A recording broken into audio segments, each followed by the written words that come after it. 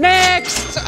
Oh, you're a gamer parent, are you? Okay, this should be fun. Okay, first things first, hearing the phrase, just one more game, wanting to stay up past your bedtime to finish a mission, getting hit with, I can't quit the game, I'm playing online when dinner's ready, refusing to pay for new in-game features, paying for new in-game features, refusing to pay for the new season, paying for the new season, thanks for PlayStation for sponsoring this video, playing through both chargers of the 2 controllers that you own and you didn't put the first one on the charger when that one died, and you just take it as a sign that maybe you should call it quits because the kids will be up in a few hours. Unlocking new weapons, trying to figure out how to work said new weapons. News just in. Aussie gamer discovers cold snap weapon in PS5 game. Considers building weapon in real life to overcome summer heat. Obviously not from Tasmania. Could we please speak with Captain Quantum?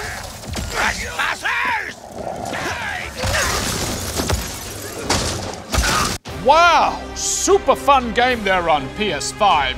Ratchet and Clank! Ratchet and the Clanky! Ratchet and Clank Rift Apart! Ratchet and Clank! Ratchet and Clank! PlayStation 5 in stock now. Ragnarok! Speaking of Ragnarok, coming up on Live from PS5, can father and son stop Ragnarok? This was Live from PS5, bringing you the extraordinary.